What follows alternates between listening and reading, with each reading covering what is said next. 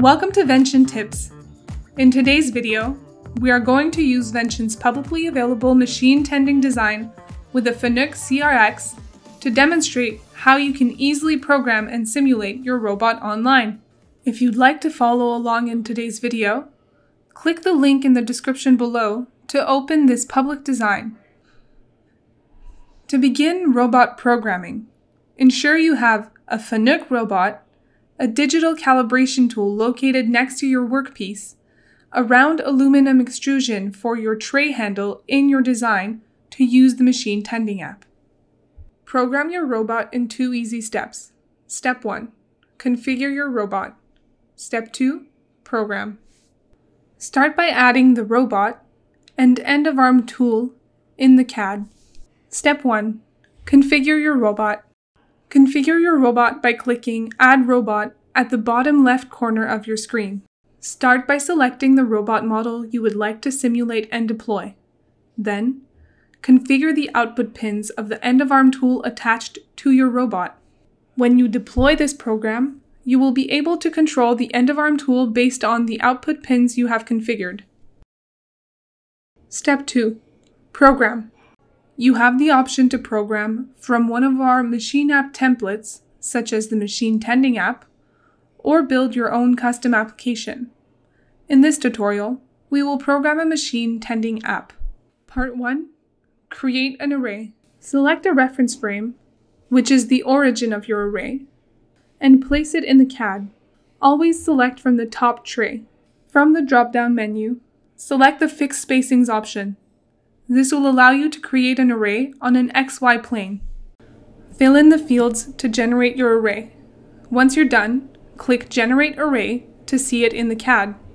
If your arrays are the same as on the second and third tray, you may simply duplicate your array and change the array name and reference frame.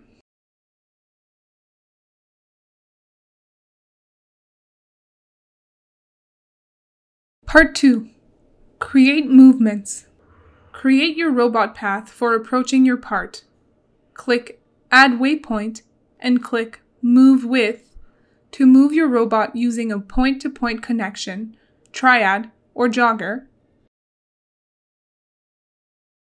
Then click Confirm to teach the waypoint. You can also click Add Robot Command to control your end-of-arm tool.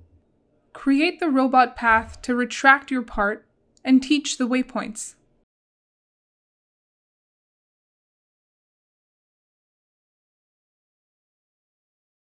Then, create the robot path to drop off your part.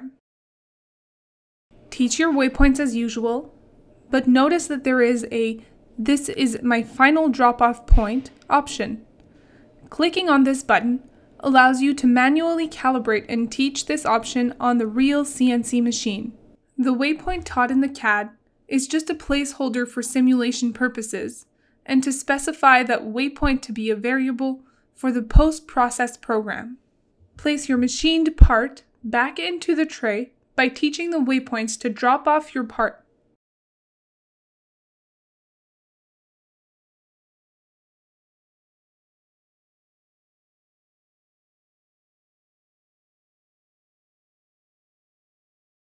Part 3. Create tray open position. The round extrusions you have placed in your design will automatically be associated to the nearest robot array. If you prefer, you may manually override the pre-filled options from the drop-down menu. When hovering over the drop-down menu, you can see the highlighted tray handle.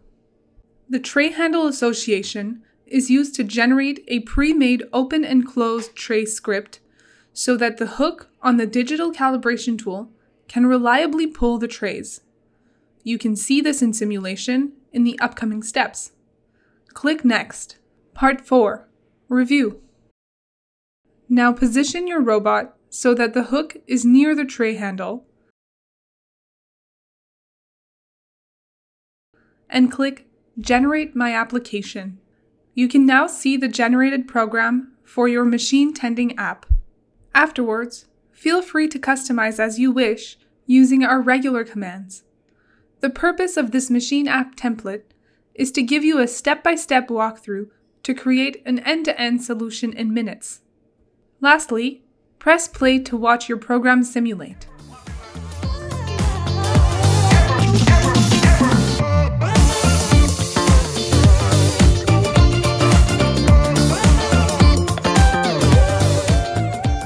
Now you're ready to export your program and upload it to your robot pendant.